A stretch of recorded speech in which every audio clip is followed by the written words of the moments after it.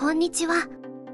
今回は北海道を拠点に事業を展開していたハウスメーカーのモデルハウス群廃墟を見に行きます。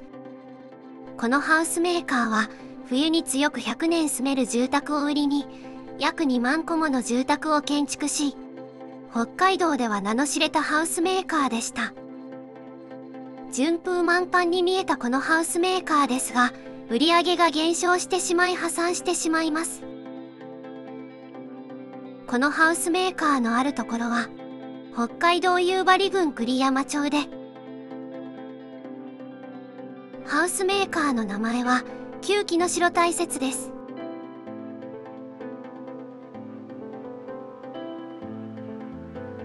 木の城大雪は破産してしまいましたが、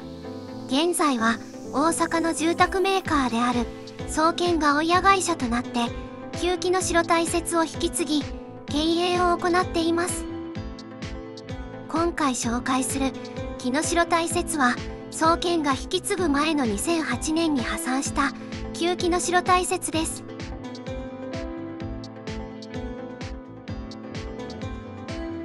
ここは木の城大雪の本社があったところで、今撮影しているのは通称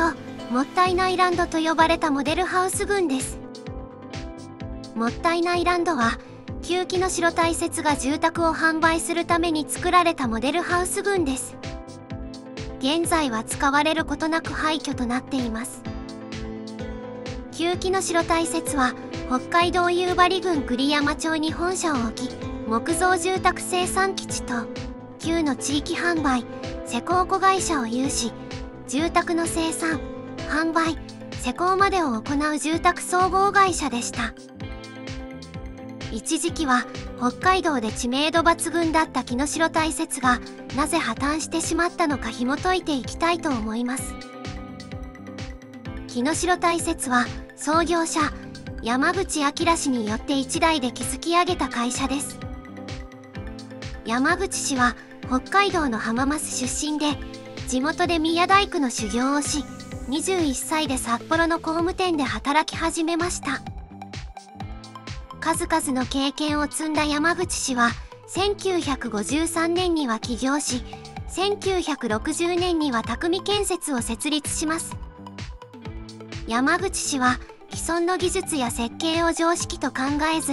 常識を離れて問題を解決しようとする姿勢の持ち主でした。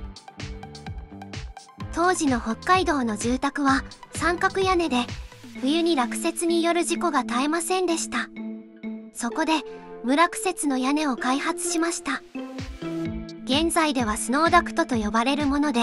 今では北海道の住宅には欠かせないものとなっています。こうした努力の末、匠建設の業績は順調に伸びていきました。しかし1964年末に火災が発生し、匠建設は消失し、倒産に追い込まれてしまいます。山口氏は再起を図るため1965年に高尚建設を設立し、その一方で北海道の冬に合った建築を開発するために1968年に木の城大雪の前身大雪工業株式会社を設立します。この時に施工の段階で下請け業者を利用するという住宅建築業界の常識に反して、直営責任施工のトータルシステムを構築し、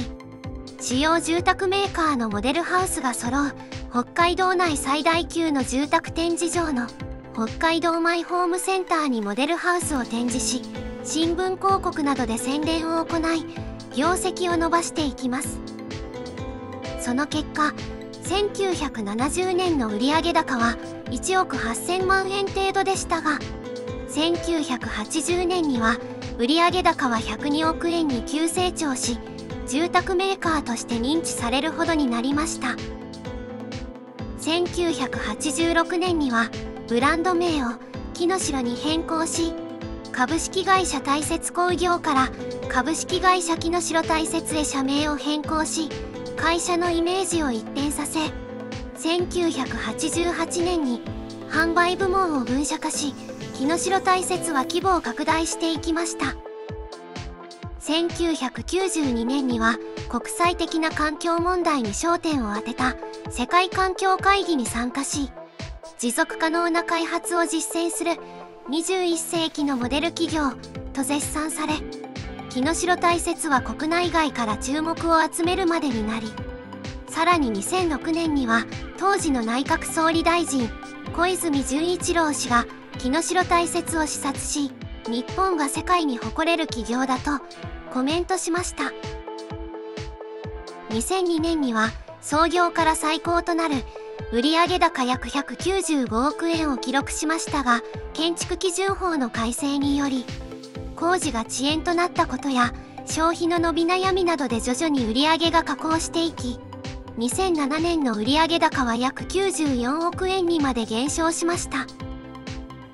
2008年2月にはそれまで2005年より取締役会長を務めていた山口氏を代表取締役社長に再び就任させ、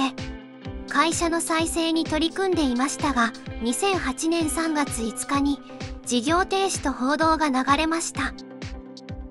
同月10日、グループ会社3社を含めた自己破産を札幌地方裁判所に申請し、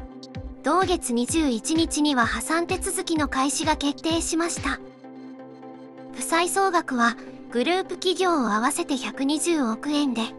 この時に在籍していた従業員566人は破産手続き開始前の15日に全員解雇されました。破産当時は新築やリフォーム合わせて400件以上の工事を請け負っていましたが、木城大雪は建築会社倒産に備える完成保証制度に加入していなかったため、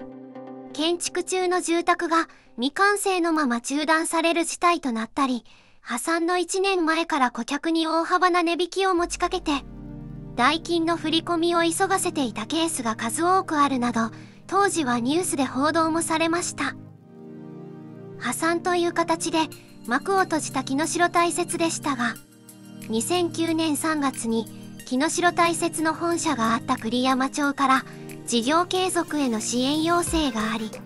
大阪の住宅メーカー総研が栗山町の旧木城大雪本社跡地に住宅販売会社株式会社木城と建設施工会社株式会社大雪の2社を設立して、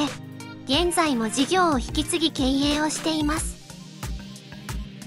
一世を風靡した旧木城大雪は創業から破産までの間に約2万戸の住宅を建設しました。今でも北海道には旧木城大雪が建てた住宅をあちこちで見かけます。残念な終わり方ではありましたが、旧木城大雪は建設業界に大きな功績を残したと思います。一つ言い忘れていましたが、去年このもったいないランドで火災がありました。外からしか見ることができませんが、一部全焼した建物もあるようです。見にくいですが、倒壊している部分が見えます。反対側から見ると原型がなくなっています。火災の原因は不明とのことです。使われなくなって16年経過し、廃墟化しているので、また火災が起きないとも言えないので心配です。今回はここまでです。ご視聴ありがとうございました。